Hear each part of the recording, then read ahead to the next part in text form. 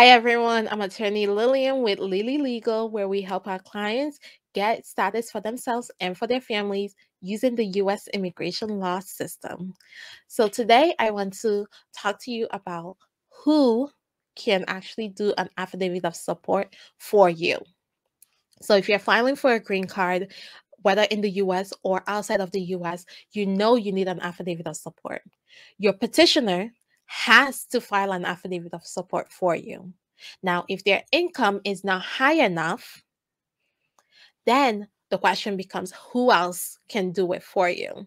So basically, anyone that's a US citizen or permanent resident, of course, they have to be old enough to be signing contracts. So 18 or older that has the income that's a US citizen or permanent resident can do an affidavit of support for you.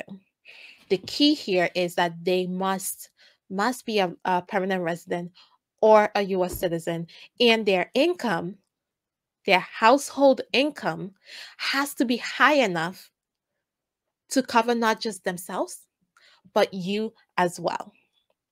And they have to be willing to take on the responsibility of being a sponsor.